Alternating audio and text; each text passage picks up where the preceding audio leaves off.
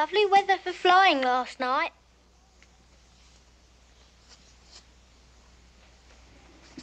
Why did you say that, Charles? The game's up, Miss Price.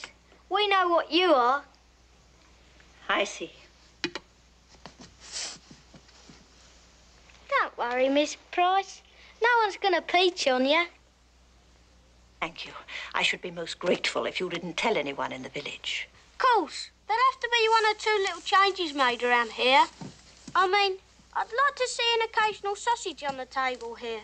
A bit of strawberry jam. Charlie, let me handle this. And another thing, Miss Price, there'll be no more of this wash, wash, wash, morning and night. Anything else? Now you mention it, I could do with a bit of lolly. Lolly? Cash. Cold hard cash. You must have buckets of it. For your information, the most accomplished of witches can't make money out of thin air. Have you ever heard of a rich witch? Be that as it may, you don't want us to blab, do you? Have you considered what danger you might be in? I am a witch, you know. What will you do? Turn me into a toad? Lovely, a toad with pink eyes. I might just do that. Go on then, I'll dare you. Very well, Charles. You shouldn't have said that to her. She don't frighten me. She can't even ride a proper broom. Excuse me, Charles. Filigree, apogee, pedigree, perigee. Oh, Charlie! That's better than a toad, that's a rabbit. Bother, I never seem to be able to manage toads.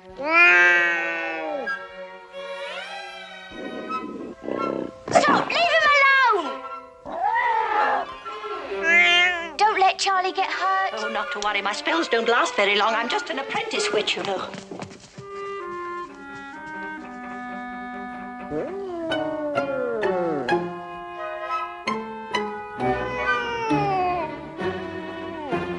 Look out, Charlie!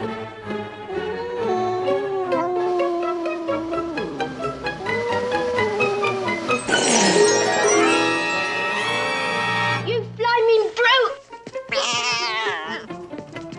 I'll teach you to do that to me! Let Cosmic Creepers alone. Weren't his fault. I'm afraid it's my fault. Bad enough not being able to manage a broom, I can't perform a simple, basic spell. You dared her to do it. I don't see why we can't all be friends. Maybe she's not a wicked witch. Of course I'm not. See? If only I could trust you. You see, the work I'm doing is so important to the war effort.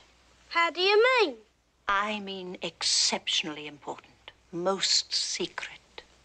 What'd you say, Charlie? We can keep a secret. Yeah, if someone made it worth our while. I don't follow. Simple. You give us something valuable to seal the pact. Oh, Charlie, don't try to be clever again. It's for our own protection, ain't it? If we broke the pact, we'd have to give back the valuable object. I think it's an excellent idea. I wonder what I could give you. Would you settle for one of my spells? Bet that's not worth much. Come with me.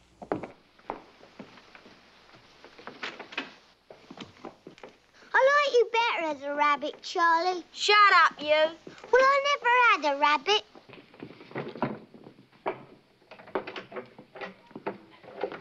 This is my workroom. No one has ever seen it before. Come along. All right.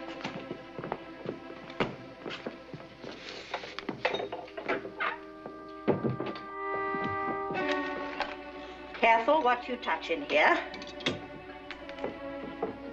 Rum sort of place, ain't it?